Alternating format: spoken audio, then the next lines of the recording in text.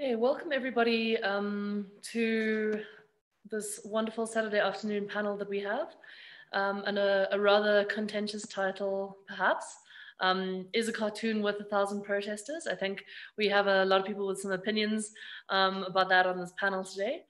And I think, first of all, we just have to give some thanks for the people who have made this conversation possible.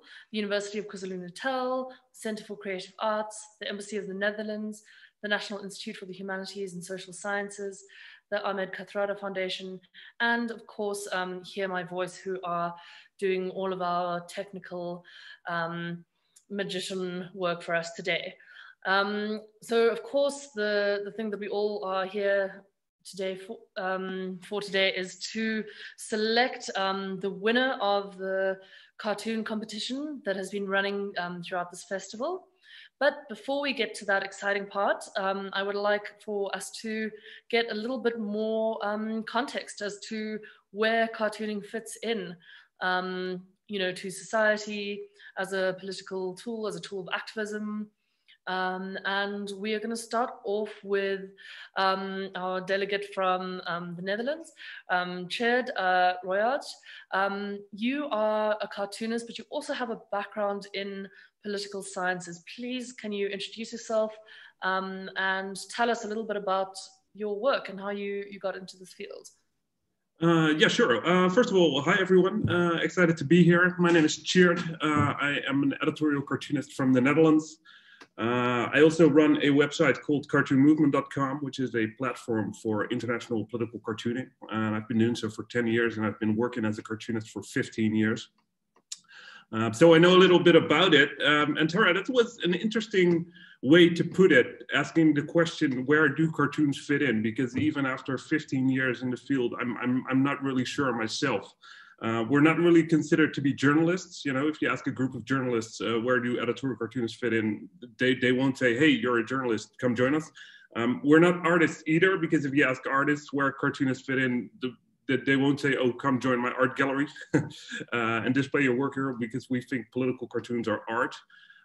So it's kind of, it kind of fits nowhere, but it's still a very powerful tool for activism. It's a powerful form of journalism, and it's also a powerful form of art, if you ask me.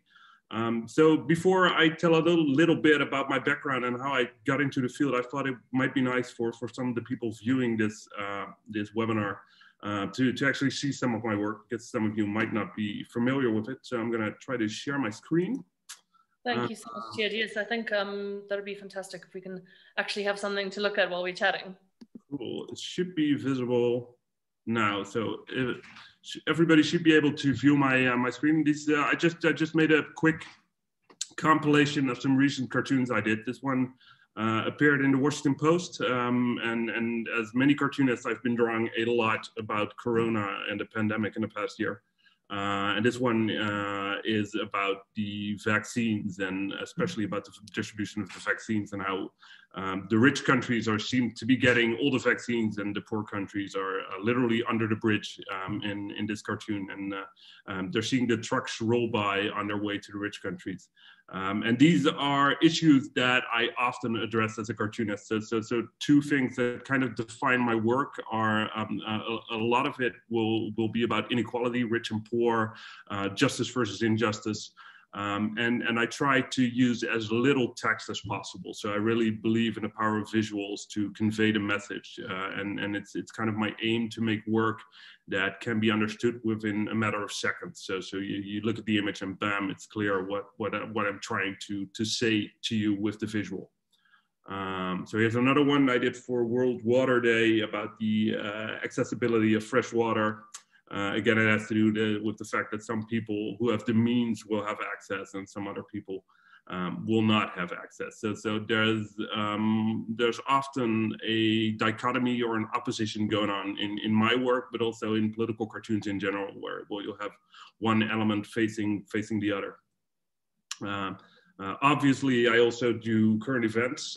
This one appeared in Le Monde in France. It's about the protests in Myanmar and the military responding to that. It's a really graphic picture, so that's also what I try to do. So little text and just focus on visuals that pack as big a punch as I can manage.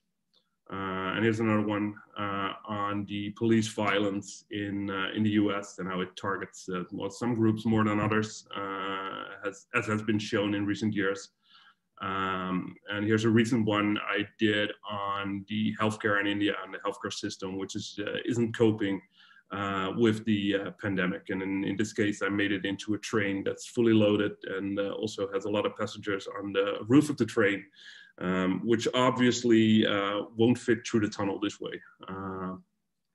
And the most recent one I did was about Israel and Palestine, about the Human Rights Watch releasing a report that accused Israel of human rights violations.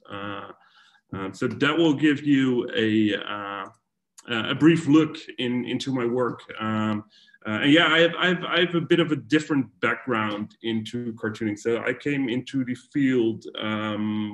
I started doing cartoons when I was studying political science, actually. So when I was 18, I think as every cartoonist, every cartoonist you ask will say that he or she was always drawing, and that's also the case for me. So I was always drawing, but when I was 18, I wasn't really interested in going to art academy. I was more interested in finding out more about the world, more about power relations, how the world works, how governments work, how politics work. But then obviously, because I like drawing, during my student days, I started drawing again, and I started drawing for the first for the political science magazine, which was a little magazine we make with a couple of students, and then after that for the faculty magazine. I remember one of the first cartoons I did for the faculty magazine actually managed to anger the university management because I drew them. And that's basically when things kind of clicked, when I was like, oh, wait a minute, you can put a few simple lines on paper and you can actually make people mad and, you know, have an effect on people and make people think about the subject that you want them to think about. So that kind of got the ball rolling as far as I thought, well, this is a really interesting career to you know, have your opinion heard, basically. So for me, being able to draw is a really great way to share my opinion and make sure that that other people see that opinion and other people talk about the subjects that I kind of think it's important they talk about or they think about. Yeah, fantastic. Thank you so much for that and for showing us some of your work. That was really great. I'd love to know what the cartoon was that pissed off the administration at the university. But I really liked what you were saying about cartoons as kind of a universal language in a way, and how you are really kind of making an effort to make them as accessible and kind of as simple in a way as possible. And I think that there's definitely a lot to be said for cartoons as a medium that are kind of a universal language. I do realize that I forgot to introduce myself, as I usually do. My name is Tara Weber. I work at the Johannesburg Art Gallery. I'm also an independent curator, researcher, and gardener. And in 2019, I co-curated the exhibition, The Art of Comics, which was a dialogue between French comics and South African comics. And then in 2020, I co-curated again an online exhibition called Afropolitan Comics, of which TAYO was actually featured as well. So that's my background. I would love to actually go on to introduce Dr. Nanda Soobben, and if you can talk to us a little bit maybe about that concept of comics and cartooning as a kind of a little bit of a universal language and something which does sort of straddle you know, fine art and political commentary and activism. Tell us a little bit about some of the work that you've been involved in and some of your activism and where cartooning has fitted into your career.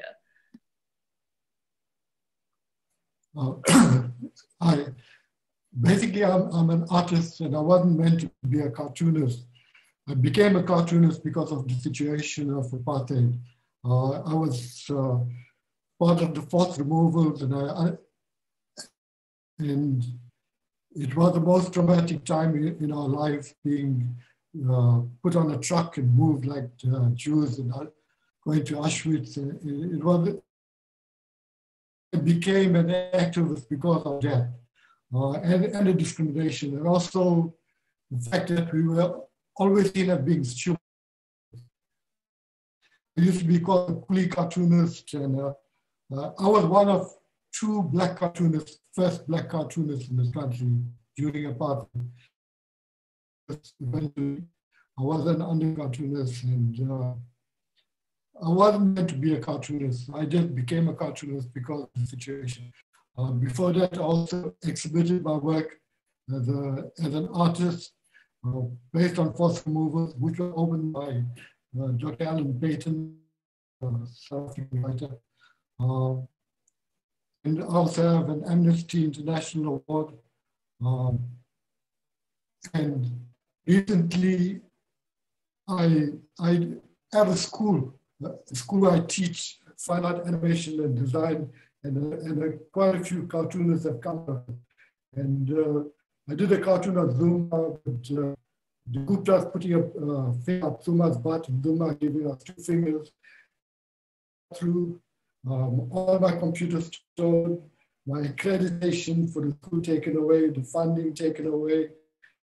And court for 5 years, and I just won a recent court. And luckily, Zuma is out of the place. The Ox are investigating it. So it's been actually being a cartoonist in KZN, in the same city as Zuma. And I see that you actually have some of your is that your work in the background there?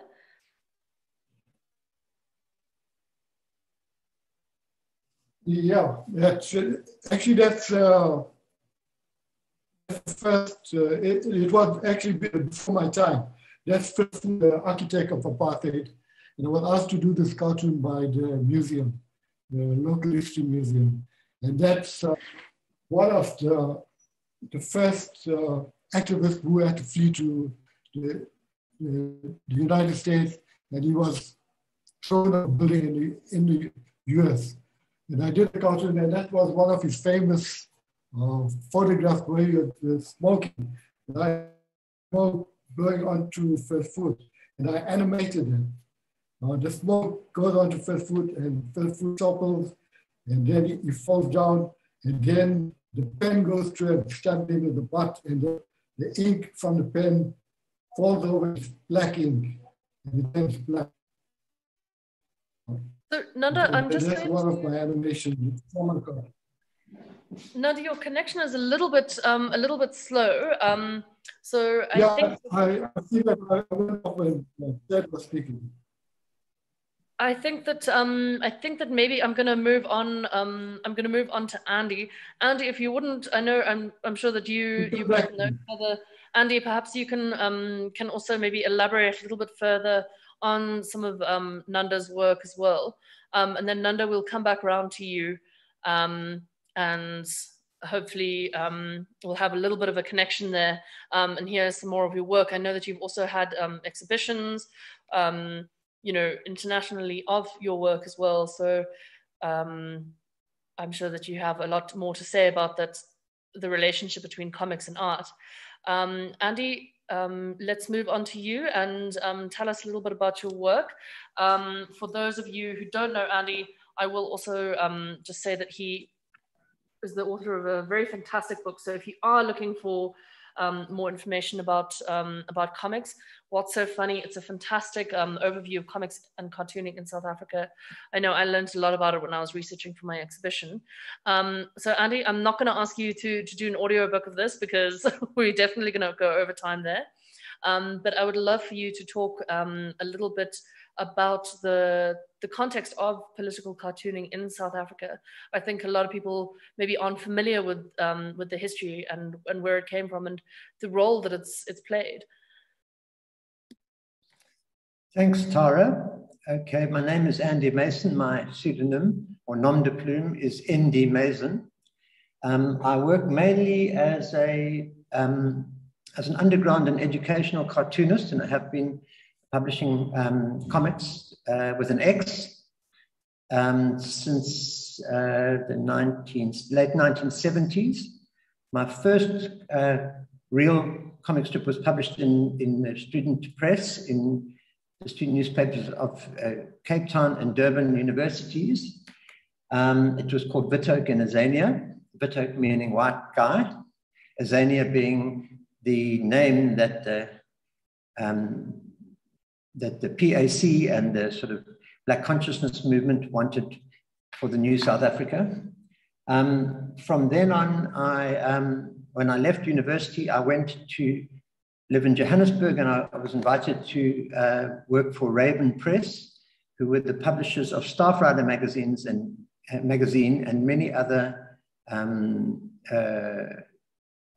works of literature by Black writers. It was the first Black publishing company in South Africa, and it was very much orientated towards the Black consciousness ideology. So I sort of cut my teeth with all these Black consciousness revolutionaries, very, very inspiring people. And that kicked me off. One of the people that I met at Staff Rider was Mogorotsi Machumi, who's my own age. He was the only Black cartoonist that I'd met at that time who was interested in comics. And I was asked by a magazine called Learn and Teach to come up with a comic strip about township life, which I knew nothing about. So the two of us collaborated to create a comic called Sloppy, which ran in Learn and Teach magazine for about well over 10 years. It's the longest running township strip, which we worked on together initially, and then Mogorotsi took over and continued to draw it for more than a decade. And then just as a matter of interest, he then continued with his autobiography, and the first two volumes of the autobiography of the trilogy, called 360 Degrees, have recently been published by Editions Cambarakis in Paris. So that's the first autobiographical graphic novel to come out of this country by a Black artist. If anyone is looking for that, this is what it looks like. I think that I did see some copies available at Keller Kettler Library in Johannesburg, if you are in Johannesburg. Otherwise, I did have to specially order this copy because it is quite hard to come by. But I highly, highly suggest that you do. And then, Andy, I just before you go on, I just wanted to chat to you maybe a little bit of a personal kind of point of interest, of Mogorotsi Machumi as kind of one of the first, serious kind of Black comics artists in South Africa. I have been doing a little bit of research in some of the older Bantu World magazines from the 1940s and 50s, and I was wondering, who was responsible for the comics in those? Do you happen to know, out of curiosity?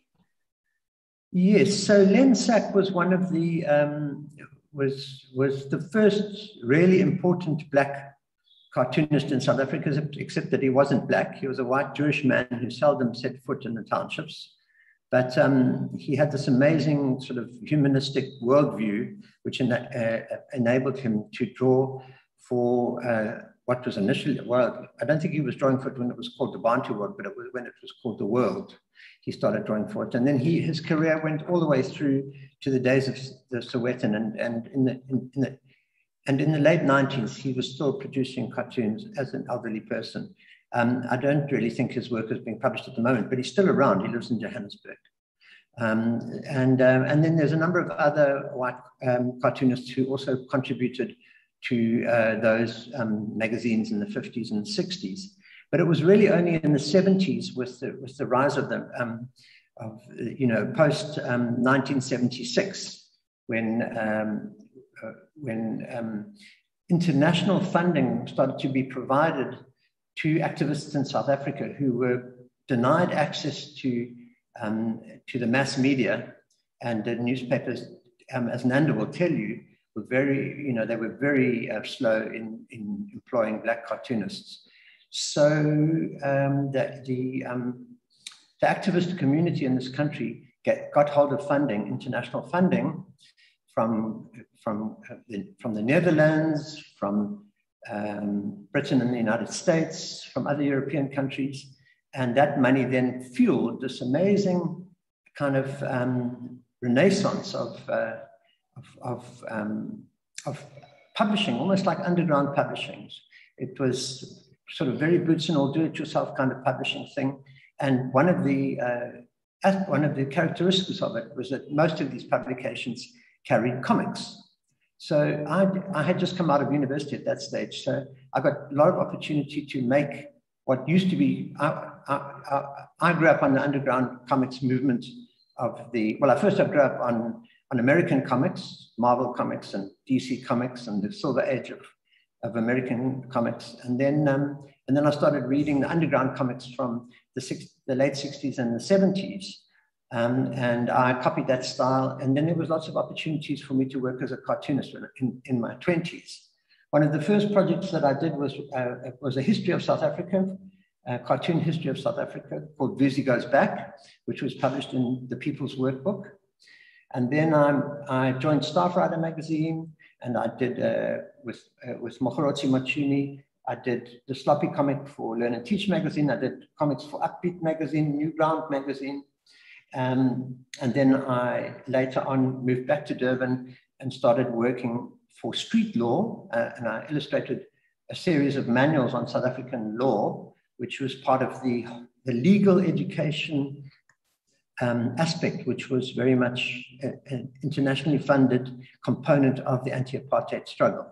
So the whole idea that Black people had equal access to the law and the legal system in general was something that was not widely known in South Africa. So and from that, a business grew up around that activity of mine, which was called Artworks Communications. It was the first desktop publishing company in Durban, and it's still going today. It's 100% Black owned now. And it's still just celebrated 35 years of graphic excellence, as they call it. And in the meantime, I went back to university, did my master's, and for my master's thesis, I did my dissertation was called Black and White and Ink, and it was a study of whether or not political cartooning made a difference in the South African struggle, whether political cartooning and also educational cartooning and comics, did they contribute to the overthrow of apartheid? And my conclusion was that they had made it wasn't a very large contribution, but it was definitely a significant contribution. Then my thesis got picked up by Double Storybooks, which was part of Juta and Company, and it was then published as What's So Funny. And I spent another 6 years researching What's So Funny. I interviewed every single South African cartoonist of any consequence. Nanda was one of the cartoonists who provided me with the back cover blurb. Thanks, Nanda, for that once again. And that book then has since then, I was always worried that somebody would write a better book, but so far nobody has. It's is in a sense the main work on that topic.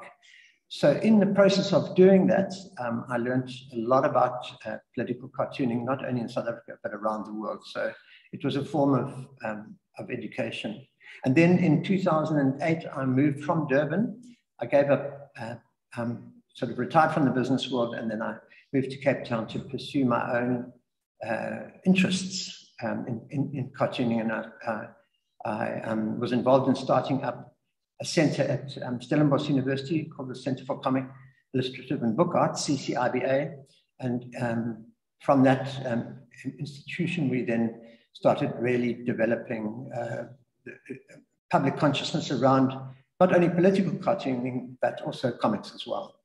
And then out of those initiatives and joining hands with people like Moray Roda, who was a pioneer of comics in South Africa,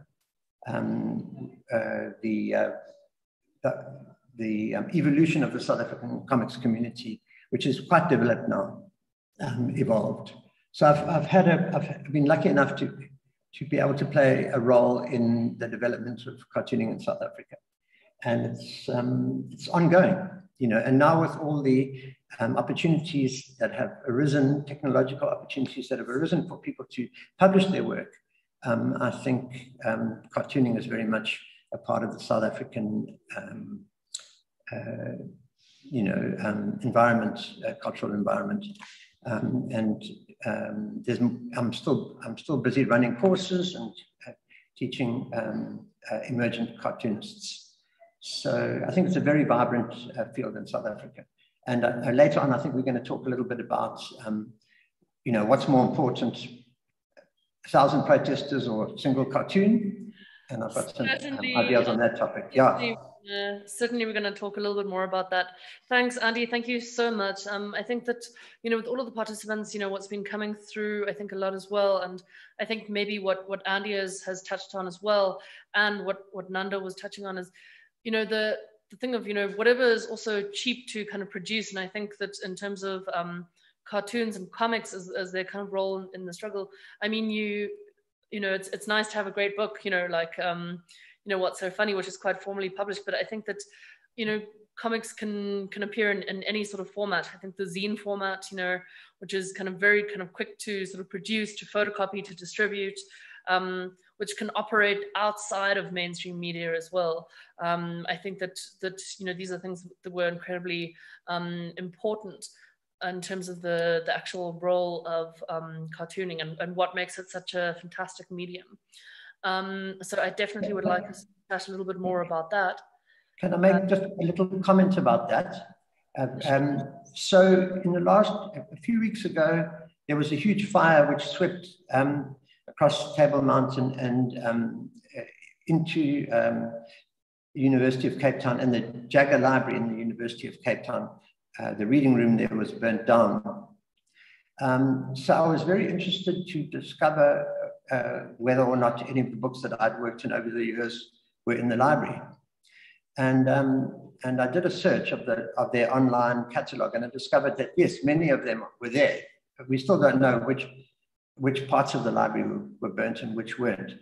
But it was very interesting for me to see how many of these small publications, which were produced in relatively few copies, like in hundreds of copies or a couple of thousand copies, but they were generally produced for a specific project or in response to a particular political situation, and they were distributed by hand, and you would think they would disappear. But in fact, they were in that library. And so even although a publication may have a very small circulation, the actual physical publication itself becomes part of the record. It becomes part of the identity of the political movements in this country. And I think that was actually, while it was shocking to imagine all of those books being burnt in the fire, one also realized that the act of publishing, of making small publications, has a historical and political function, which a lot of people don't really think of, And also the other thing I would also say in that connection is that as we move more and more into online environments, the possibilities that paper-based comics and cartoon anthologies will disappear is actually quite a great possibility. And I think to actually lose the physical comic book itself, is a great pity. And I think that, most cartoonists these days are, and especially young comic authors, aspirant comic authors, everybody's focusing on the online environment, and there's literally millions and millions of comics in the online environment. But the actual tactile experience of having a comic, taking it to bed with a cup of coffee and reading it yourself to sleep, is something that it's a great pity if we lose that, Look, I mean, Andy, to be honest, I don't think we will. I mean, I know a lot of people who are working in the online space. It's still extremely aspirational to produce a physical comic. I hope so, yeah. There are lots of interesting possibilities that are opened up by, you know, even places like Instagram, you know, where you have there's one account, Taco Universe, which, I mean, the whole thing is just kind of this infinite canvas, which is kind of really quite exciting. I think definitely we have a lot of ammunition to talk further about. I would love to introduce TAYO, our final panelist. And TAYO, yeah, I would love to hear a little bit more about your take on, you know, the context of political cartooning in Nigeria, and also the work that you were doing ongoing, which is your series Roots, which is, you know, sort of about documenting Black history, and to talk about that kind of documenting history as a radical act in and of itself. So please introduce yourself, and I know that you've also prepared some comics for people who may not be as familiar with your work.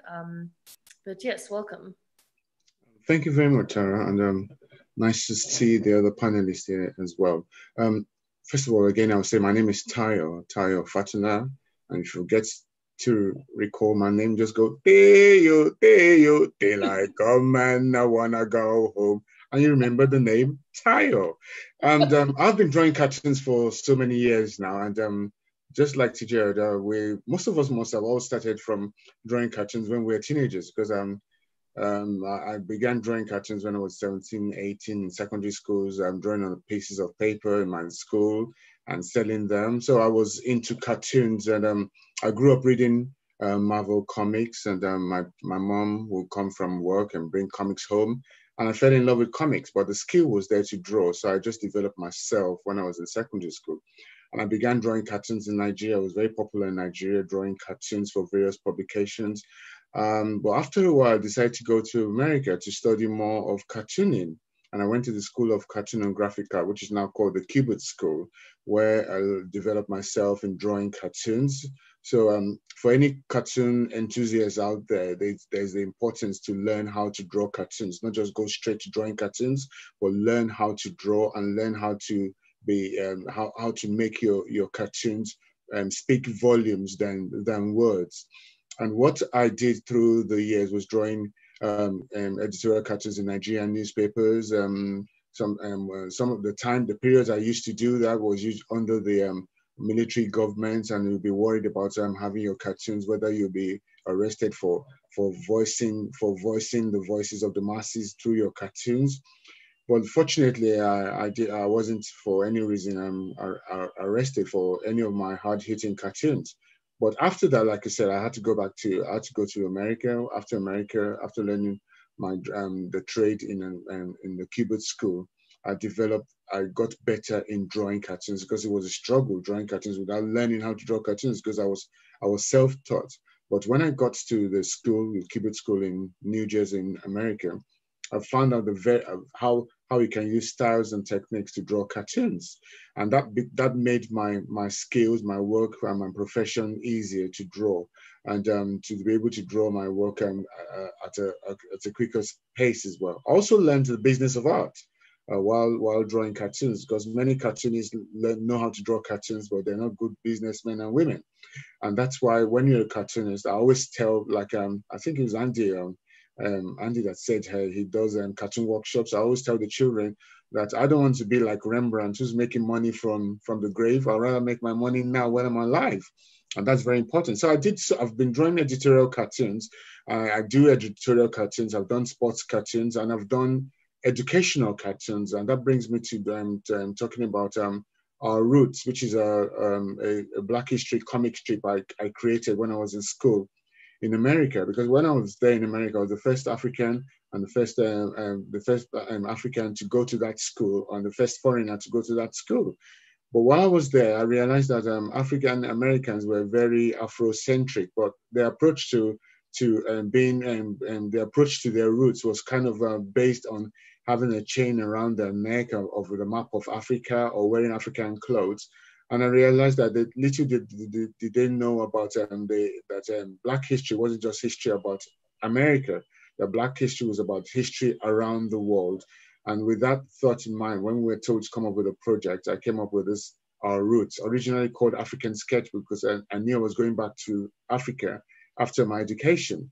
But when I relocated to England, where I was born and I was raised in Nigeria, I was born in England. When I relocated to England, I changed the title from Our Roots to and from African Sketchbook to Our Roots.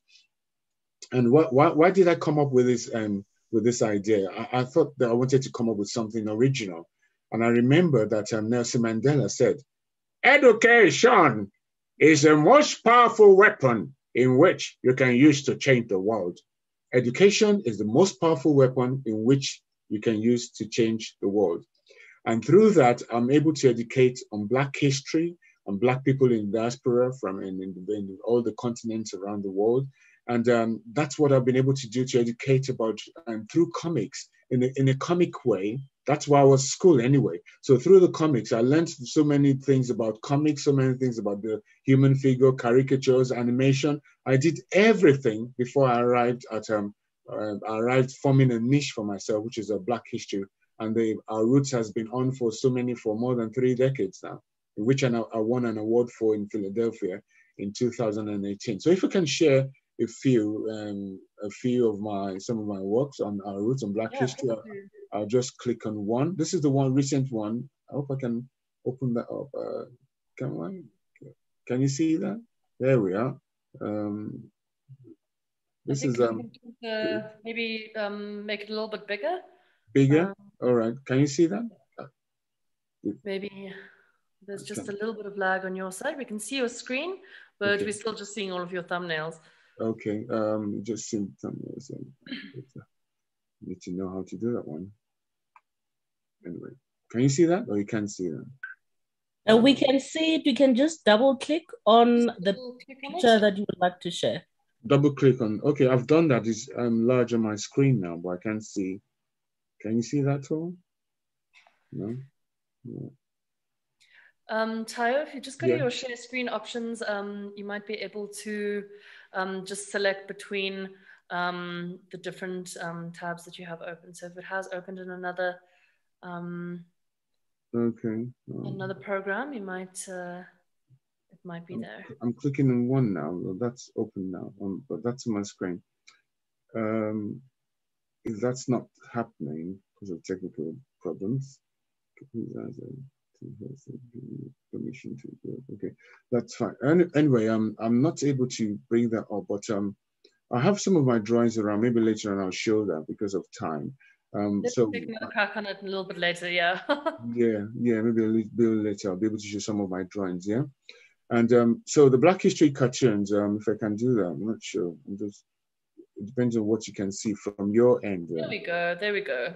Oh yeah. Okay, here it is. Can you see that? Good. We can. Okay, that's good. Oh, here we are. Now this is talk about this is the one I did for on Beyonce. I actually just signed a contract with newsella.com in America. I wish I could show the whole thing. Newsella.com in America, in which I was told to produce lots of Black history illustrations on African Americans. But my drawings are not just about Black African Americans. My drawings about Black people in the diaspora, and I have Africans, I have African Americans, I have people from the Caribbean as well. And the recent one I did, it was the last one I did in. Can you see that? Well, just give me a shout if you can see anything. We can see your Beyonce comic here. Have you seen this one? The one the Black Lives Matter one? Is that come up? No. We don't see the Black Lives Matter one. Let me come up with that one. Can you see that now? All right. We can't, but I think let's circle back around. Let's continue. All right. So that's what I've been doing for years on with similar to the Beyonce one. The drawings I've been doing through the years on Black history to educate about Black history as well. And even in Oprah Winfrey said, excellence is the best deterrent to racism and sexism. And that's why as cartoonists, we need to excel in what we do. And I'm very proud to be part of, proud to be a successful artist and also be a Black artist, encouraging artists all around the world to learn how to draw and also to ensure that they come up with original ideas that will sell. Also, with Tjeerd, I'm a member of the cartoon movement and a member of other organizations whereby I project my work there, through which the whole world see my work. And then I moved from drawing cartoons in black and white into color. And I always tell everyone that if you don't move with times, times will leave you behind. So it's very important that we need to flow with the times. We need to flow with the technology and also flow with the softwares in which we use in designing, in drawing our cartoons as well. So I've been drawing for so many years now, over 3 to 4 decades now. And I'm glad that I'm proud that I have a wealth, a collection of works that people can be proud of, and I'm proud of myself. And it's always a joy through the various networks to see various cartoonists as well. And also, like I said, I also mention Afropolitan as well, comics, which I was involved in, courtesy of the French Institute of South Africa. So it's an ongoing thing, drawing cartoons, and I've been doing that for so many years. And I also work on various projects as well. I have my first book out on Black history, and I have another one coming out this year. And I also have a Black history animation, which has been finished, but it's not coming out till later on this year.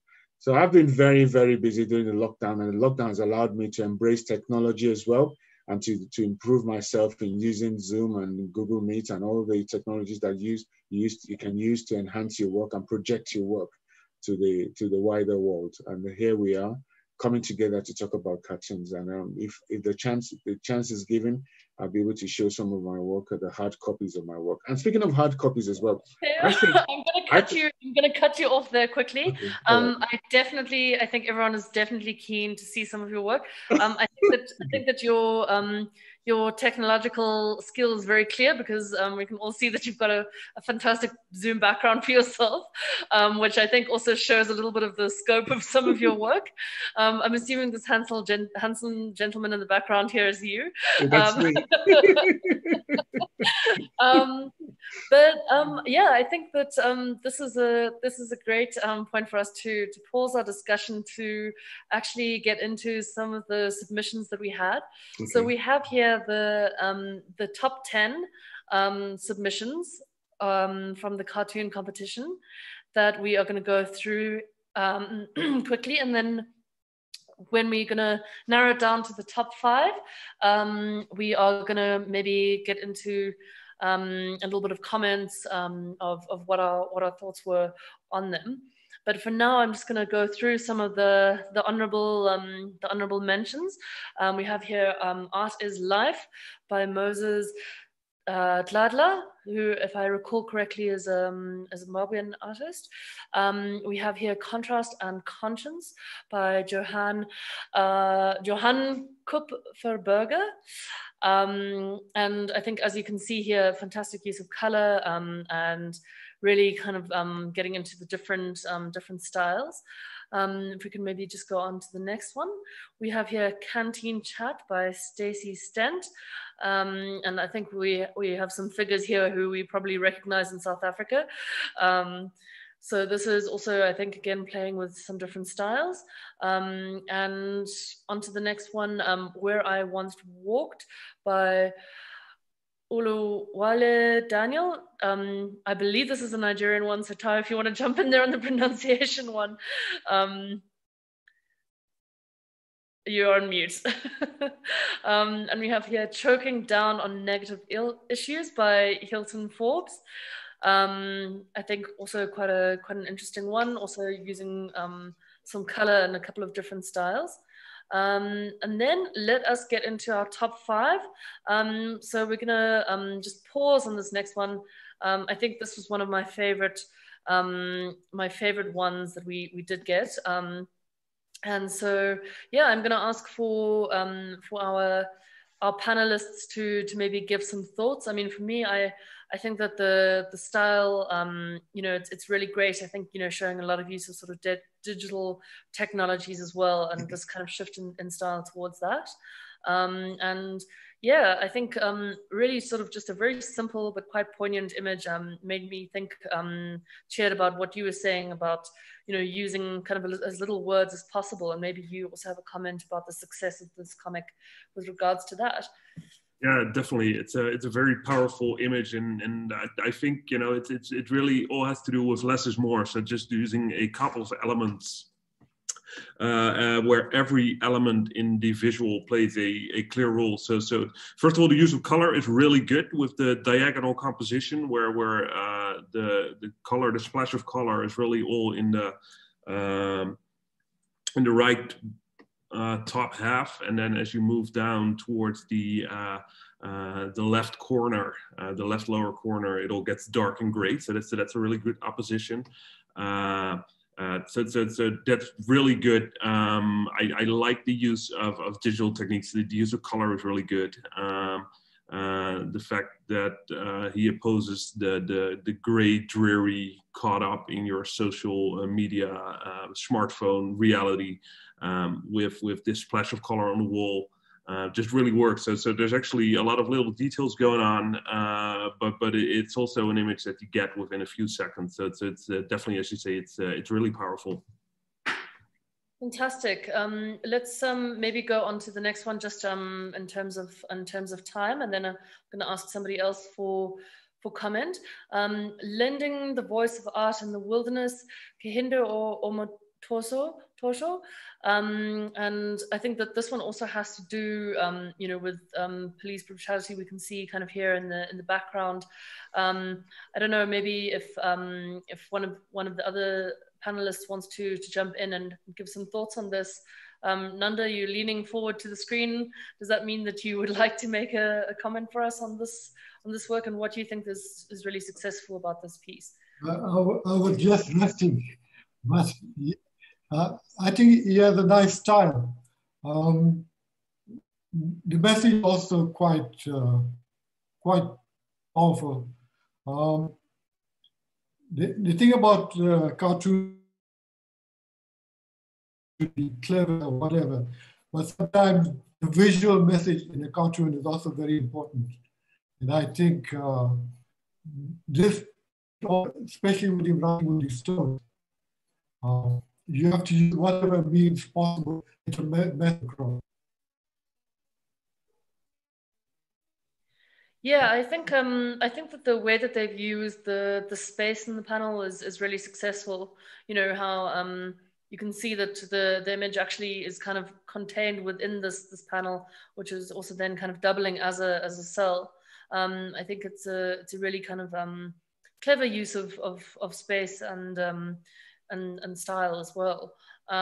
So thank you for your comments on that, Nanda. If we can move on to the next comic, please. So here's another one, Artist's Block, by Andrew Mandaza. And we have here the cartoonist saying, "Get out of my working space," to an imposing figure who has a pretty clear view on art based on his tattoo that we see over here.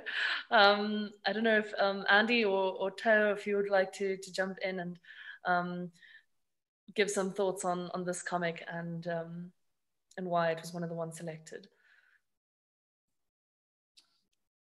Well, Tayo, if you're not going to jump in, then I'll have something to say about it. What I really like about this cartoon is the characterization. I mean, this guy, this so-called anti-art thug, he's such a great character, you know, because he's, you know, it makes this cartoon quite complicated because he's such a likable character.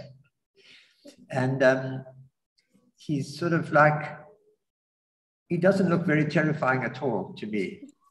So the guy that is actually saying, "Get out of my working space," is not the center of the cartoon.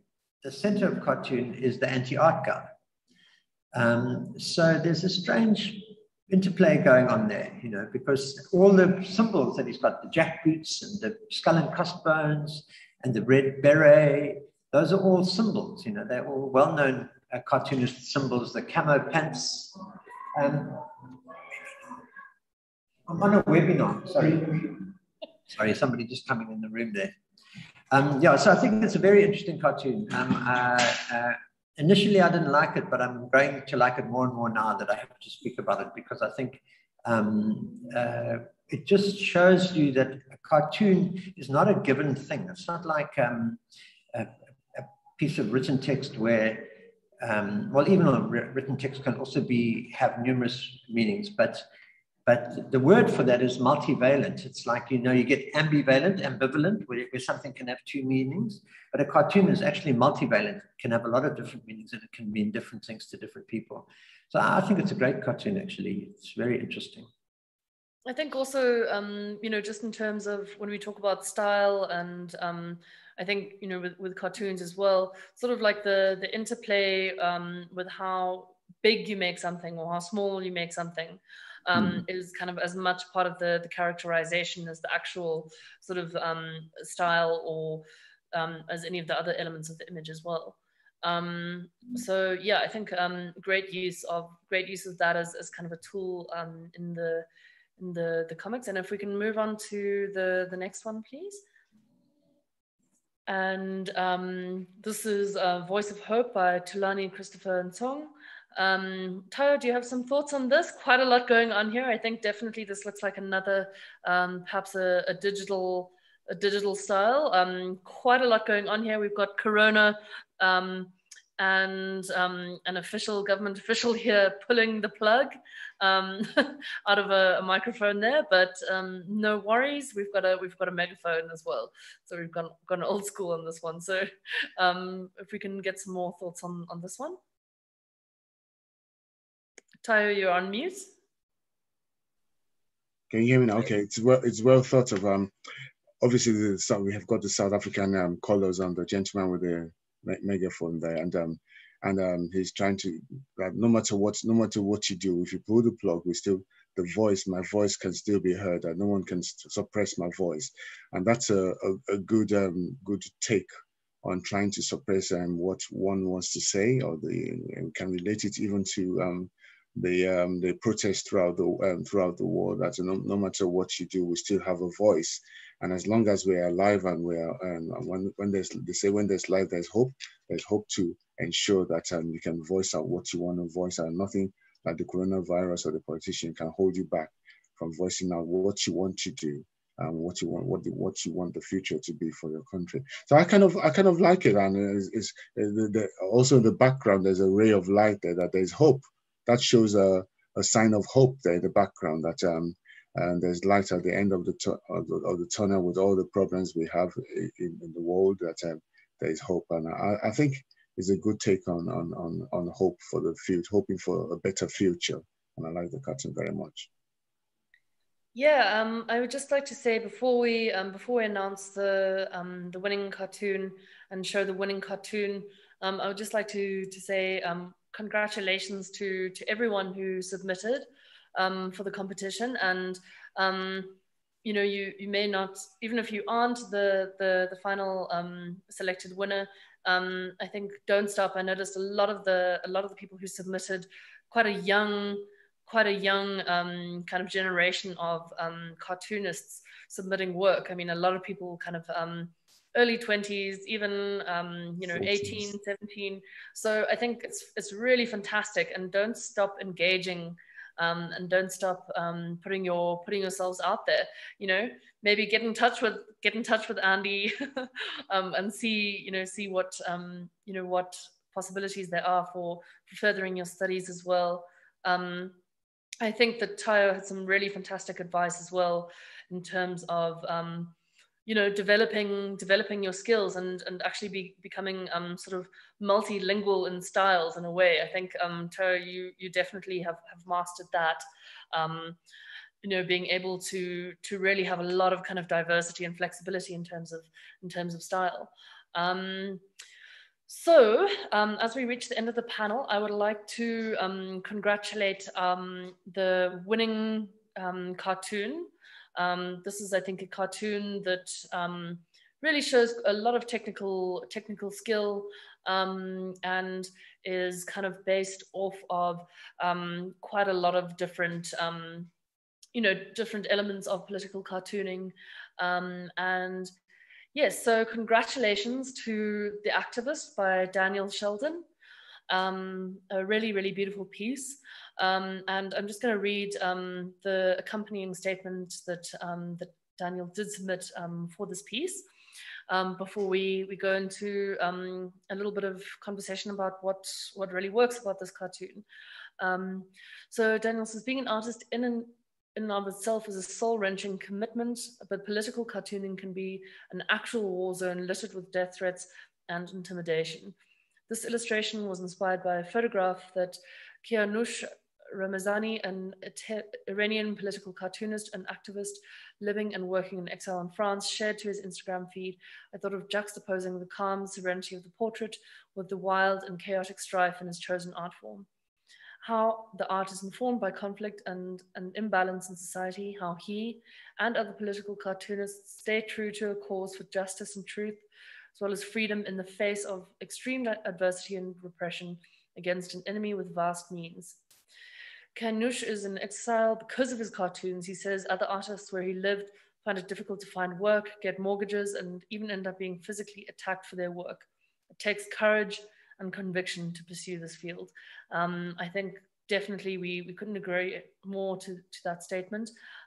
So congratulations, Daniel, and I'd love to get some thoughts on this comic from the other panelists, and then maybe for us to use actually this cartoon as a springboard to talk about some of the issues around this topic, and some of the challenges, often quite physical as well as legal.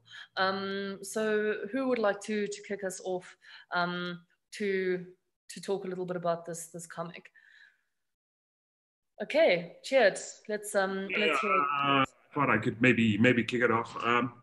Well, as you said, it's a beautiful piece, and I know Kianush quite well, so I'm pretty sure he'll be flattered and honored to be an inspiration to another cartoonist.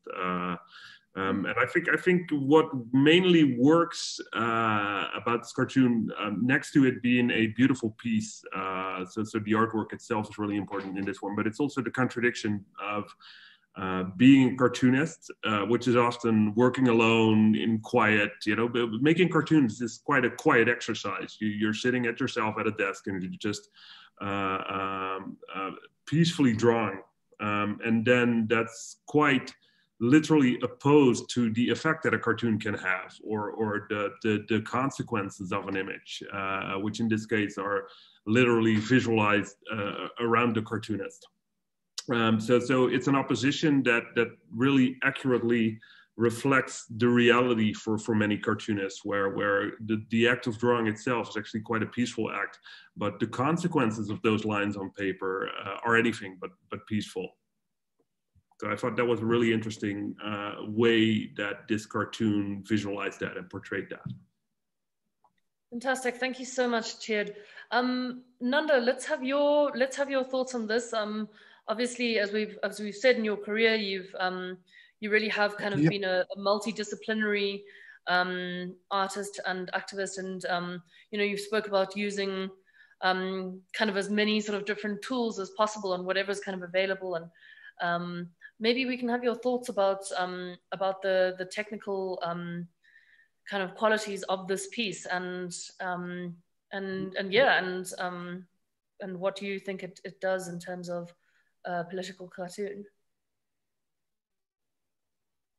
What struck me a lot about all the cartoons on this, the 10 cartoons, there were not many speech bubbles, which is important because it was very visual, and it struck, the moment you look at it, you could come from any country. You don't have to know a language to understand what a cartoon means. And that's so important in a cartoon. Great technique. You use pen and ink, watercolors, everything. Sometimes it's not about the technique, it's about what you try to portray. But this has everything, and it doesn't have any words, but because it doesn't have any words, it makes it more powerful. You can understand what the picture is trying to say. And that's so important with cartoons, is if you can look at it and understand what it's saying in one frame. And that's so important because cartoons need to speak to you even without words. And I think that's important. Yeah, absolutely. I think it really does capture that. you know, even if, I mean, you know, even if we're not seeing here, you know, liberty, truth, justice written around the side here, I think it's, you know, it's really very easily understandable kind of without the framing of those words. And I mean, we do see here that what he is kind of drawing, it's this bird, and it does say "Je suis Charlie." So obviously we know it's a reference to very kind of real sort of consequence that can happen from being a political cartoonist. Obviously there was the attack on the Charlie Hebdo offices, in which a number of cartoonists and journalists were actually killed. But let's maybe go on. TAYO, you, the man of many styles and talents. What are your thoughts on this piece?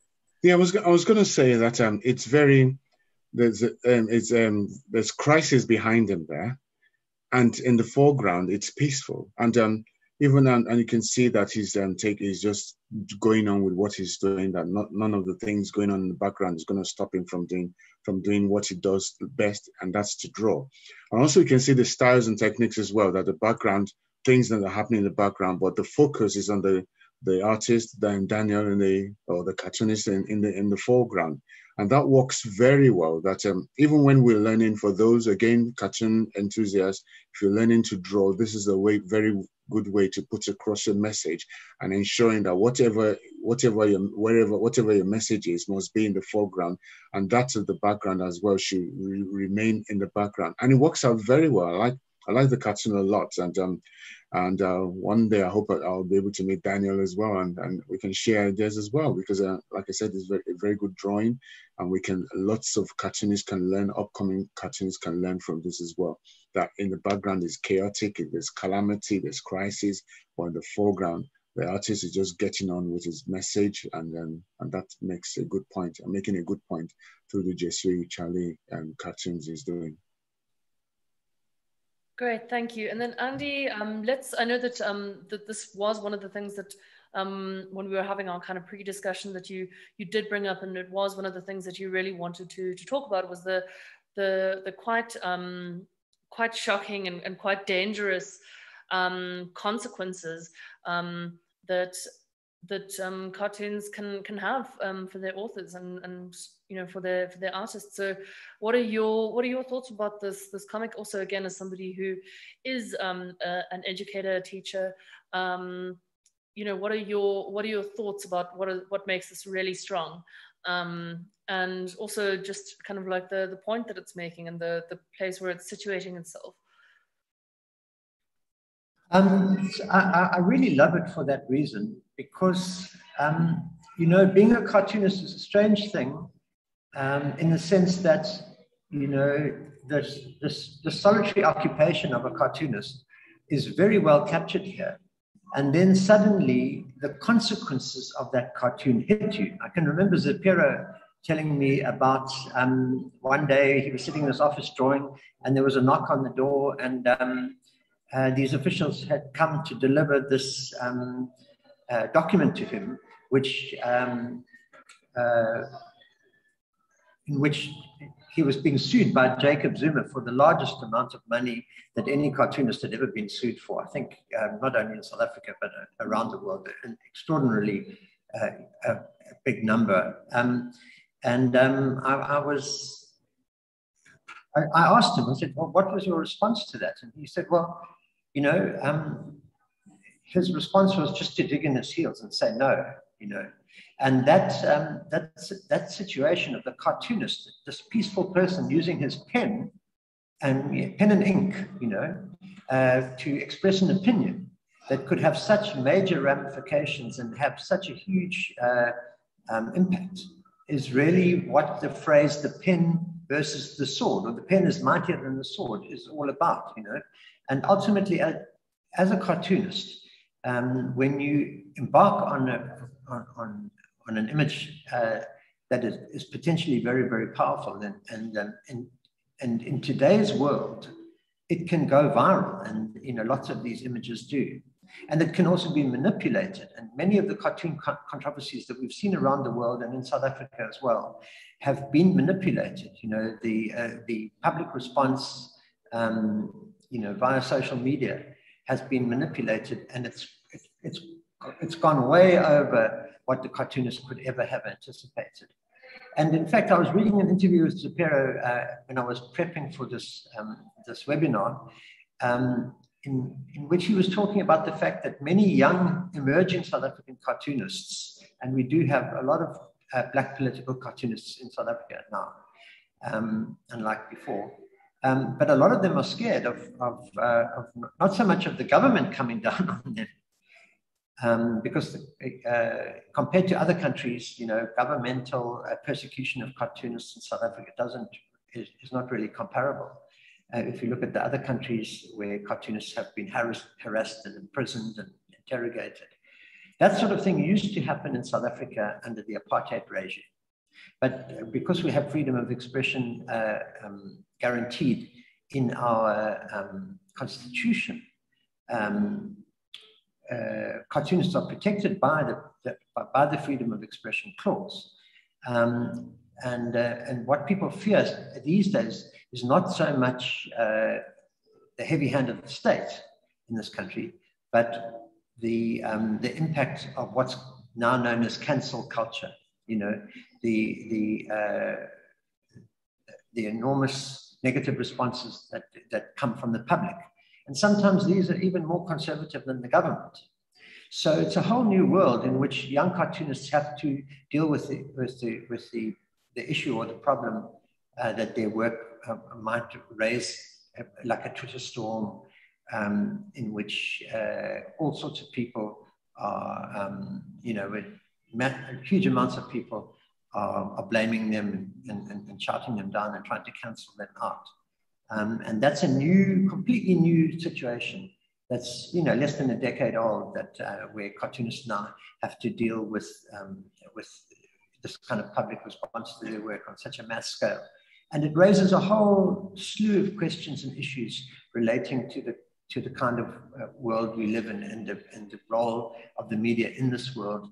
The main difference, say, between the apartheid era and now is that when the media were dominated by, well, in this country, radio and television were very much controlled by the state, and then the other publications that were presenting an alternative viewpoint, like what was then the Weekly Mail became the Mail and Guardian, and other alternative publications, there was a completely different situation, because in each of those cases, the opinion that comes through the publication passes through an editor. So there's editorial control. But now with social media, you don't have to go through an editor to get your opinion out there. And it's a completely new environment. It's not something that I personally have experienced, but I've observed it. And I'm just wondering what my colleagues on this panel think about that.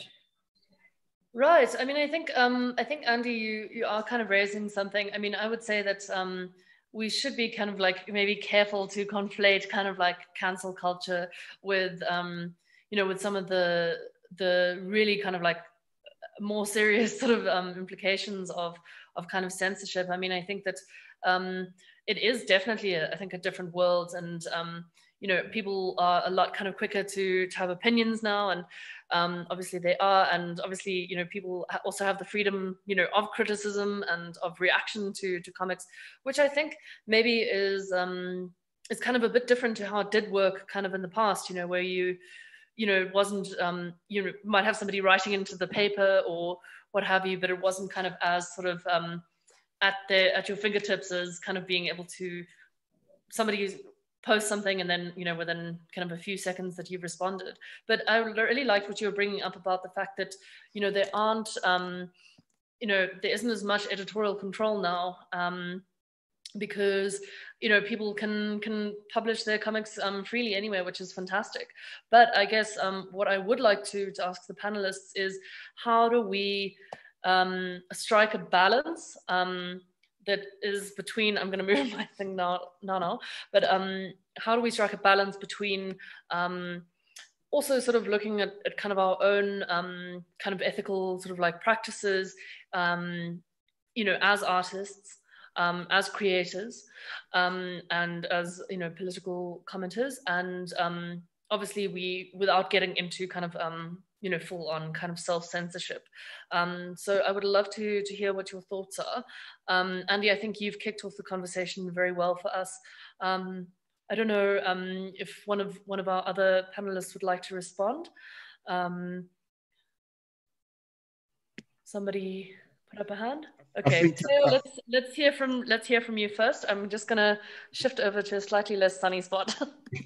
I think when it comes to drawing cartoons, we should not just think of ourselves, but we should think of other upcoming artists as well.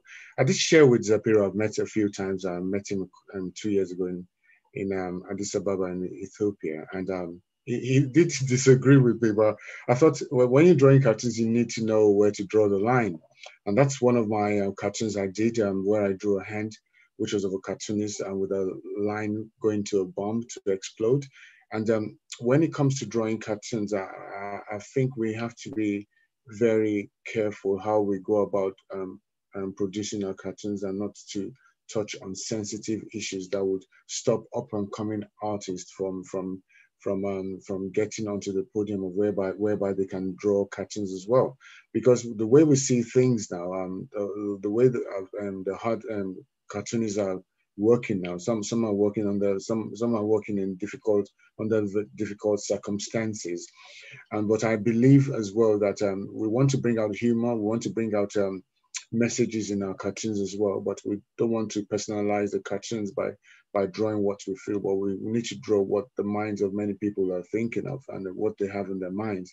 So I believe that drawing cartoons is a good thing, and we need to help the up-and-coming artists as well to get into the field of drawing cartoons. So there's no kind of blockade whereby people cannot draw cartoons anymore because everyone's worried what they're going to say, what they're going to draw, and how impactful their work will be. Is it going to make any sense? Is it going to hurt anyone? Is it going to hurt people in the various religions? So one has to be very careful when it comes to drawing cartoons. And but I'm sure there's hope. There's a future for cartoons. It's just evolving.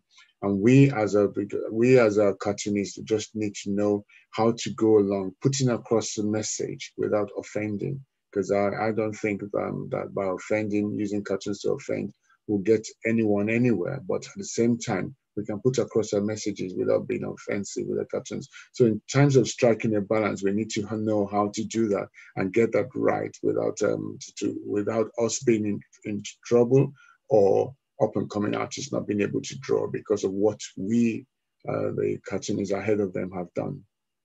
I hope that makes sense. Oh, that was so beautifully put. I think I couldn't agree more. I mean, I think that, you know, maybe one of the things that kind of stands out to me about what you're saying is, you know, we also, you know, our goal is not to alienate and to, you know, to offend. It is to challenge, and it is to reflect and create reflection. But you know, we are creative people. We can definitely find ways to do that without causing harm. And I think that, you know, being an artist, being a creator, it is a responsibility as well, you know, and you know, as much as it is a right, and one that we all need to fight for, and that we should have, and that isn't the case in many countries. It is also, creation is a responsibility, I think. That's sort of my take. And yeah, I think that you put that really well. Tjeerd, I think that you also wanted to make a comment perhaps on that. Yeah, definitely. Basically, I agree with a lot, but not everything that TAYO has said.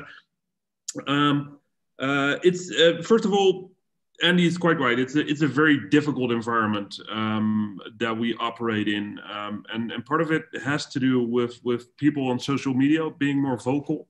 Part of it also has to do with globalization and the fact that if you make an image for a particular audience in one country, it can travel around the world and can be completely misunderstood in other parts of the world. Because in the Netherlands, symbols and ways of satire we use might be very upsetting and very offensive in Argentina. or in Canada or wherever. So that's also part of the problem, that if you create something using visual language that is targeted at a specific audience, if it goes online and it travels, it can be completely have another meaning in another country. And we have a couple of instances of that happening. So that is part of, you know, what makes the current environment challenging. The thing that is also true for me about political cartooning is that I don't set out to be offensive, because basically if you anger people, you're not going to get your message across, because people are going to be angry at what you drew and not the point that you're trying to make. So that's definitely a part where I agree with TAYO. That's you know, not the way you want to go about making satire or making a hard-hitting political cartoon. But the fact is that cartoons need to be hard-hitting to get people thinking. They need to be punchy. They need to have an impact. So it is, in my opinion at least, part of a cartoonist's goal to kind of toe the line between not being offensive, but being hard-hitting enough to get people, to elicit a response from people when they look at your image. Because if you make a really tame image, everybody's going to go like, meh, well, yeah, okay, it's a cartoon. While my goal is to really, you know, knock you off your socks with an image, and that you're going, hey, wow, what was that? Oh, wow, I see what the cartoonist means, and that really is something that I need to think about. And in that sense, I'm just going to pause you. I'm just going to pause you quickly because we have a question for all of the panelists, but I think that it's kind of within the scope of what you're talking about, and that is the question is, what are the thoughts from the panel regarding the outcry from the Muslim community when cartoons of Muhammad are drawn, especially from the context of the Charlie Hebdo incident? And I think that this is kind of what we have maybe been skirting around a little bit, is that this is kind of, I think, one of the most well-known incidents. And also, I think that that it does also kind of go back to what we have maybe touched on a little bit about kind of what are sort of the responsibilities and how do we avoid alienating or creating harm. So what are your thoughts on that, Tjeerd? Well, first of all, the most clear thing is that violence is never an answer to satire. So let me make that thing clear. So that's always an unacceptable response to someone drawing a cartoon. That said, I think it's fair to say that it's counterproductive at this point in time to draw the prophet, because you know what's going to happen, and it's not going to be Muslims thinking about your work and saying, hey, maybe he has a point. You know, you're gonna get a strong reaction, and it's probably not the kind of reaction you want. For me, the ideal end goal would be for cartoonists to be able to draw the Prophet Muhammad, to draw any religious symbol, because I think religions, and definitely institutions like the Catholic Church or Islam, which are really also power structures that define how societies work, define how politics work, define what policy is being made, they should be a legitimate target of satire. For me, satire is this continuing discussion, and hopefully a peaceful discussion, about why satire is important, why offending those in power is important, why cartoonists do what they do. And through that ongoing discussion, make people clear that they might get offended once in a while, but it kind of is outweighed, or the value of cartooning, of political satire in general, is so important within a society that we take it for granted that offenses sometimes happen. We'll have a discussion about it and we'll move on. So that's my short take on it. I can say that when the Charlie Hebdo incident happened many years back, I did say, and I still maintain, that you need to know when to draw the line, which is when what I meant by that, if I can describe it, because I don't have the cartoon right here. I had a hand drawing with a line drawn to the hand, and the pencil lines became like a bomb waiting to explode, and I wrote on the bomb religion. So I didn't say Islam, I didn't say Christianity. Religion generally is a very sensitive area. I mean, we have the Hindus, we have various religions around the world, and you just need to be sensitive to other people's religion, because if you're not sensitive to it, there could be the Pope, the previous Pope has been drawn with a condom all over his head, all over his body. But reactions could differ from one another. But I still believe that cartoonists should know where to draw the line. There are lots of Muslim cartoonists who are drawing fantastic cartoons, but what they don't do is draw cartoons about Prophet Muhammad. But I have lots of Muslim cartoonist friends who are doing fantastic cartoons. But what they don't do is just satire the Prophet Muhammad. So knowing where to draw the line is very important. And that's one aspect of many issues around the world that we need to be conscious of and know how to approach it, so that at times, and also based on my cartooning through the years, I found that sometimes cartoons can mean many things to many people all around the world and can be misinterpreted. And what the thoughts of the cartoonist may not be the thoughts of the reaction, or the thoughts about what brought about the reaction to the cartoon itself. And then the cartoonist then finds himself or herself in dire straits, in a trouble that brings about protests around the world. So sometimes cartoons can be misunderstood. So for the cartoonist will have to look at the cartoon very well to see that the message in the cartoon is not what other people are thinking of. But then again, a cartoonist can speak. A cartoon can speak can speak in volumes and mean many things to many people. But at the same time, you have to be conscious of the fact that if it's a sensitive cartoon, you should be the judge of it, because if you know that cartoon is going to cause trouble, then it means you did that intentionally. But if you know the cartoon is not going to cause any trouble, then that's fine. And the message, like Tjeerd said, you don't want the message to be lost. And that's what's important in drawing cartoons. Don't let the message, your thoughts, be lost and be misinterpreted into other things. That's very important. Yeah, I think what's kind of coming through is that cartoonists are in a difficult position. I'm going to get to Nanda as well for his take on it. But I think that there is kind of a fine line to tread, right, between kind of rights and responsibilities, and also between sort of being kind of being sensitive and how we sort of portray certain issues, and then producing a comic which is toothless, which you also don't want. So I think that cartoonists, I mean, you really have to be extremely skilled. But let's hear, Nanda, what are your thoughts? You speak to me? Yes, I'm speaking to you. I got into a lot of trouble doing okay. I got into a lot of trouble doing a cartoon on the Catholic Church. The Catholic Church was against condoms being used in the fight against AIDS. But there was a bishop who spoke out against it, and he actually wanted condoms to be used because he said it would fight. It was at a time when AIDS was really rife.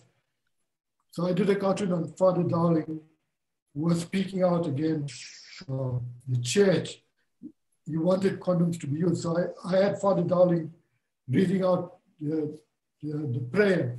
Our Father who art in heaven, hallowed be thy name, thy condom comes. And I got into a lot of trouble for that.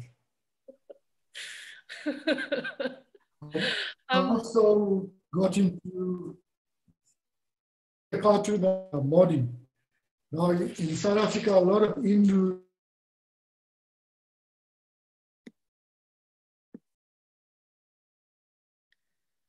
Oh, Nanda, I think we lost you there. Guys, I know that we all have kind of a lot more discussion to have, and I think but our time on the air is reaching an end.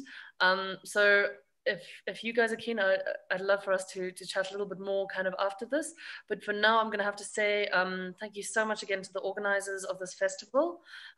Thank you so much, Andy, Nanda, Tjeerd, TAYO, for giving your thoughts and for engaging in a little bit of discussion. I mean, I think that we know that there's a much more in-depth one to be had here. But thank you again to all of the people who submitted cartoons for the competition. Congratulations again to Daniel Sheldon for your winning comic. And yeah, thank you for joining us this afternoon. And I really encourage you to check out all of the panelists' work as well. And I'm sure that they are open for you to contact them. And if you are interested in their work and want to know more, maybe about what each of them are doing and some of the programs that they're involved in, I think please don't be shy to bug them a little bit. Am I right? Yeah, okay. Okay, thank you so much, guys.